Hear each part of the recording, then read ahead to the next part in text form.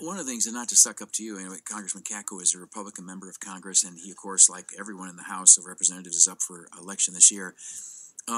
Whichever way it goes, if we get and I'm a Trump guy, but if we get a goofy Trump guy, or if we get a Hillary Clinton presidency, we need to hold the House of Representatives voting for. Well, really, yeah, you're absolutely. I'm sorry to interrupt you, but you're absolutely right because that's a narrative I've been trying to talk about is my race and how important keeping Republicans in is important because whoever gets in office, they're not going to be the perfect candidate, the perfect president, and we are the firewall from a budget standpoint and from a legislative standpoint, and we really need to make sure that we maintain control of the House. If for no other reason, that's a real good reason to take a look at my race. I would appeal.